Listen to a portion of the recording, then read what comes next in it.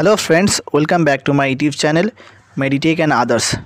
আজকের এই ভিডিওটিতে তোমাদের জানাবো Pgimer জুনিয়র ল্যাব টেকনোলজিস্টের যে এক্সাম হয়েছিল 18ই মার্চ 2023, সেই এক্সামে কী কী কোশ্চেন এসেছিলো সেই কোশ্চেন নিয়ে তোমাদের কাছে আলোচনা করব, তাই তোমরা এই ভিডিওটি সম্পূর্ণভাবে দেখবে। Pgimer চণ্ডীগড় এটা ছিল একটা অল ইন্ডিয়া বেসিস এক্সাম, তাই অল ইন্ডিয়ার যে কোনো ক্যান্ডিডেট এই পোস্টের জন্য অ্যাপ্লাই করতে পারতো। এবার তোমাদের জানাবো যে কোশ্চেনগুলো এসেছিলো সেই কোশ্চেনের অ্যান্সারগুলো তোমাদের সলভ করে দেখাবো, তাই তোমরা এই ভিডিওটি সম্পূর্ণ দেখবে। প্রথমে যে কোশ্চেনটা ছিল দেখে নাও। Number 1, which of the immunoglobulin can fix complement. এখানে যে অপশানগুলো দেওয়া রয়েছে option A, B, C, D, এর মধ্যে কোনটি হলো ফিক্স কমপ্লিমেন্ট? এখানে অ্যান্সারটি হবে অপশান এ, আইজিএম হচ্ছে ফিক্স কমপ্লিমেন্ট। এর মধ্যে যেমন রয়েছে আইজিজি এবং হচ্ছে আইজিএও রয়েছে, এরা হলো ফিক্স কমপ্লিমেন্ট, কিন্তু তার চেয়ে সবচেয়ে সর্বাধিক ফিক্স কমপ্লিমেন্ট হচ্ছে আইজিএম, তাই অ্যান্সারটি হবে IgM. Question number 2, the limit of resolution by আনএড I is about. Option A 50 মাইক্রনস, option B 100 মাইক্রনস, option C 150 মাইক্রনস, option D হচ্ছে 200 মাইক্রনস। এখানে অ্যান্সারটি হবে অপশান ডি 200 মাইক্রনস। তার পরবর্তী কোশ্চেন দেখে নাও। Question number 3, the source of complement in complement fixation test. অর্থাৎ যে complement fixation test করা হয় সেখানে কমপ্লিমেন্টের সোর্স কোথা থেকে কালেক্ট করা হয়, সেটা হলো অপশান এ রয়েছে হিউম্যান সিরাম, অপশান বি রয়েছে গুইনিয়া পিগ সিরাম, অপশান সি রয়েছে শিপ সিরাম, আর অপশান ডি রয়েছে র্যাবিট সিরাম। এখানে অ্যান্সারটি যেটা হবে সেটা হলো option B, option B গুইনিয়া pig serum. Question number 4, the pan T sell marker his. অর্থাৎ যে প্যানের যে টি সেলটা রয়েছে সেটাকে কী হিসাবে বিবেচিত করা হয়? Option A CD19, option B CD3, option C হচ্ছে CD10, অপশান ডি হচ্ছে CD56। অ্যান্সারটি হবে অপশান বি CD3। তার পরবর্তী কোশ্চেন দেখে নাও। Question number 5, haemoglobin in the urine is detected by. অর্থাৎ ইউরিনে যখন হিমোগ্লোবিন অথবা আরবিসি পাওয়া যায় সেটাকে ডিটেকশনের জন্য কোন টেস্টটা করা হয়ে থাকে?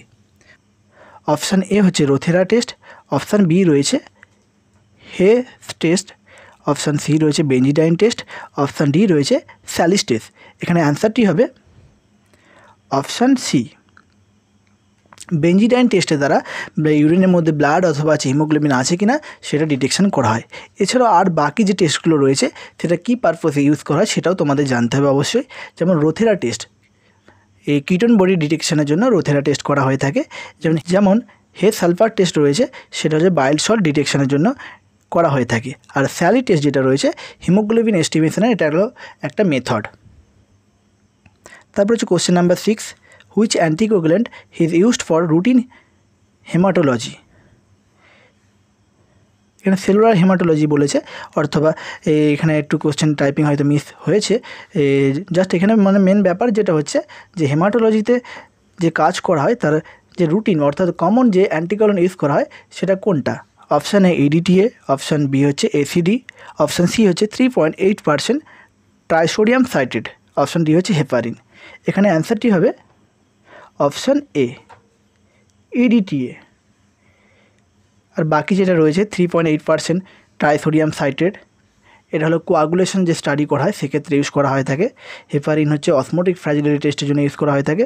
ACD হচ্ছে ব্লাড ব্যাঙ্কে যে ব্যাগগুলো ইউজ করা হয়ে থাকে, ACD অথবা আছে CPDA1, এই অ্যান্টিকোডনগুলো ইউজ করা হয়ে থাকে। Question number 7, ইউরোভিলিনোজেন in the urine is tasted by. যে ইউরিনের মধ্যে যে ইউরোভিলিনোজেন থাকে সেটা ডিটেকশনের জন্য কোন টেস্ট করা হয়ে থাকে? অপশান এ রয়েছে হে সালফার টেস্ট, অপশান বি রয়েছে এরলিচ অ্যালডিহাইড রিয়েজেন্ট, অপশান সি রয়েছে ফুচেস টেস্ট, অপশান ডি রয়েছে বেনেডিক্ট টেস্ট। এখানে অ্যান্সারটি হবে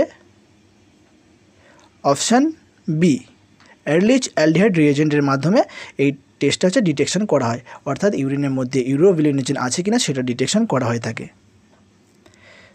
question number 8, osmotic fragility test is used for detection. Osmotic fragility যে টেস্ট করা হয়, ওএফটি টেস্ট যে করা হয়, সেটা কোন রোগকে ডিটেকশন করা হয়? Option A aplastic anaemia, option B hereditary স্পেরোসাইটোসিস, option C microcytic anaemia, option D রয়েছে নন অফ দ্য অ্যাবভ। এর মধ্যে কোনোটিই নয়। এখানে অ্যান্সারটি হবে option B, hereditary স্পেরোসাইটোসিস। Question number 9, not found in normal blood individuals. ব্লাডে যে নর্মাল ইন্ডিভিজুয়ালস রয়েছে, যেটা নর্মালি পাওয়া যায়, সেটা পাওয়া যায়, তার মধ্যে কোনটা পাওয়া যায় না। এখানে কোশ্চেনটা চেয়েছে কোনটা পাওয়া যায় না। যেমন নর্মালি পাওয়া যায় যেগুলো হচ্ছে, সেগুলো হচ্ছে RBC, WBC and platelet. R reticulocyte, এই রেটিকুলোসাইটটা এখানে হচ্ছে একটা ইম্যাচিওর ফর্মে পাওয়া যায়, তাই এখানে অ্যান্সারটি হবে option B, reticulocyte. Question number 10, which immunoglobulin present as 70% of total serum immunoglobulin. অর্থাৎ যে আমাদের সিরাম ইমিউনোগ্লোবিন রয়েছে, তার মধ্যে 75% ইমিউনোগ্লোবিন কোন ইমিউনোগ্লোবিনের মধ্যে থাকে? Option A IgM, option B IgG, option C রয়েছে আইজিএ, অপশান ডি রয়েছে আইজিই। এখানে অ্যান্সারটি হবে অপশান বি,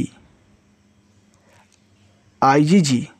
75% থাকে টোটাল সিরাম ইমিউনোগ্লোবিনের মধ্যে। এই পার্ট 1 ভিডিওটিতে তোমাদের প্রথম 10টা কোশ্চেন জানিয়েছি, এবং পার্ট 2 ভিডিওটিতে আরও যে কোশ্চেনগুলো রয়েছে সেই কোশ্চেন নিয়ে আলোচনা করব। তাই তোমরা এই চ্যানেলটি অবশ্যই সাবস্ক্রাইব করবে, এবং পাশে থাকা যে বেল আইকনটি রয়েছে, সেই বেল আইকনটি অবশ্যই প্রেস করে রাখবে, যার ফলে পরবর্তী কোনো নতুন ভিডিও আপলোড করলে সেই ভিডিওর নোটিফিকেশন সবার আগে তোমাদের কাছে পৌঁছায়।